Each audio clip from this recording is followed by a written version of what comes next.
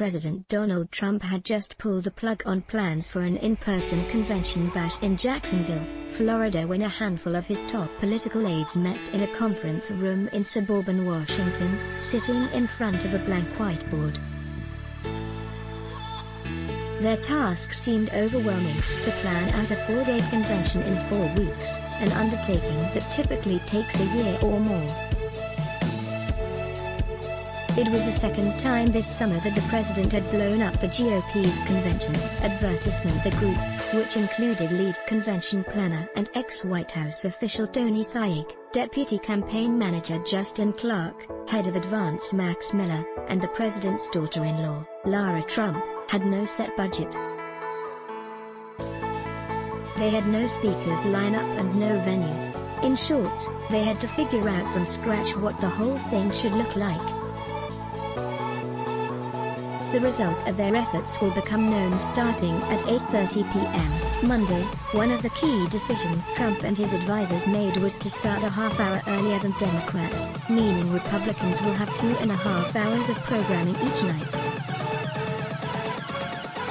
With the help of a former producer for the celebrity Apprentice, and input from the president that extended to minute details, they decided that the convention would be heavy on non-politicians, with a mix of recorded and live speeches, and crisp video production. The goal was to make it a gripping TV show.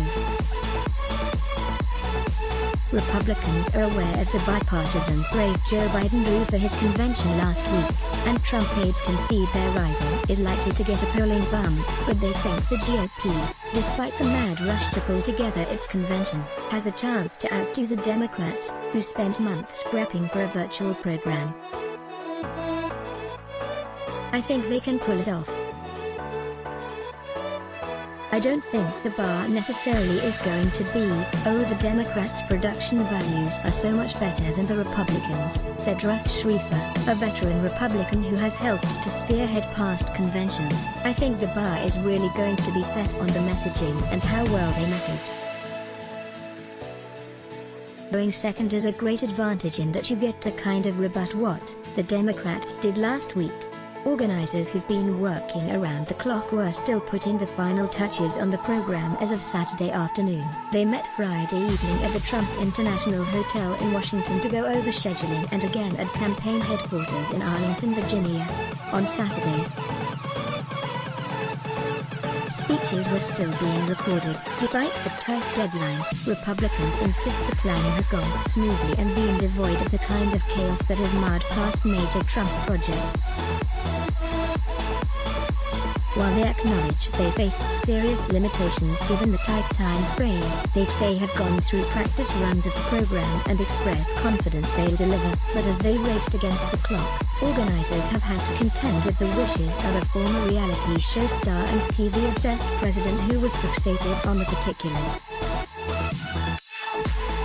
Trump has gone back and forth on how much time each speaker should have, whether segments should be recorded or not, and where he should give his acceptance speech. He has reached out to an array of allies for input. The president weighed in on staging and had ultimate sign-off on the speaker lineup, insisting on that few of his staunchest supporters receive much coveted slots. They included New York Rep. Elise Stefanik and Ohio Representative Jim Jordan, who both played lead roles opposing the Democratic impeachment inquiry. The president has held several convention-focused meetings with advisors in recent weeks, and First Lady Melania Trump has also been intimately involved. Organizers brought in Trump's closest advisors, including Hope Hicks, Kellyanne Conway, and Jason Miller, who were keenly aware of the president's wishes. They tapped Sadu Kim, a former co-executive producer of the celebrity Apprentice and ex-employee of longtime Trump ally Mark Burnett, to produce the show. Perhaps the biggest hurdle confronting time-challenged planners was logistics. They had to figure out how to coordinate between the different locations where speakers will appear, and how to blend digital and live segments in a way that made sense. Nailing down venues during the coronavirus pandemic was its own obstacle. Different alternate locations for Trump's speech were considered, including Gettysburg and Mount Rushmore, before he opted for the White House South Lawn. Given their late decision to focus on everyday Trump supporters, organizers also had to make sure the program didn't get overrun by politicians angling for speaking time.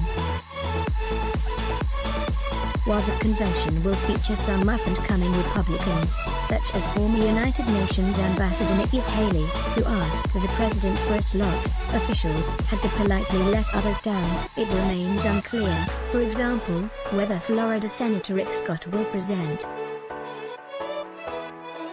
Some people originally slated to speak in Jacksonville were cut in place of others who would fit better into the overall concept of a people's convention. Aides met several times after business hours at the headquarters to go over prospects before bringing a revised list to Trump. They ultimately settled on 125 names. Among the picks was the St. Louis couple who earlier this summer pointed a firearm at protesters. The idea of including them was raised and immediately agreed upon at a planning meeting. Trump aides saw it as an opportunity to highlight the president's support for gun rights and to agitate liberals. They have also recruited speakers who didn't vote for Trump in 2016 but will declare their support for him this time. Organizers spent the past weeks scrutinizing the Democratic convention, taking note of what worked and what they felt didn't. Among their conclusions was that some of the speeches went on too long. Republicans want a quicker pace to keep viewers engaged. While Republicans are certain to blast Biden over the next week, Trump privately derided the Democratic convention as overly gloomy and has expressed a desire for his program to be more upbeat. The president, who has been getting input on his speech from several aides, is expected to make an appearance each night. Advisors also concluded that just 2 hours of programming per night would squander valuable time to capture viewership. The GOP decision to start at 8:30, however, could lead to complications. One question is whether it will conflict with the wishes of Fox News, given that it interferes with the time slot of ratings leader Tucker Carlson, but Trump's team hopes they can avoid the kind of production hiccups that hobbled the 2016 confab. The success of Republicans, said Schrieffer, may depend on whether they're able to make a case for a second Trump term in a way that resonates emotionally. Democrats told a lot of really nice, compelling stories that made you feel, Schrieffer said. Good television is always something that makes you feel. Let's block ads. Why? Show your love for him. Click the link in description. Thanks for watching.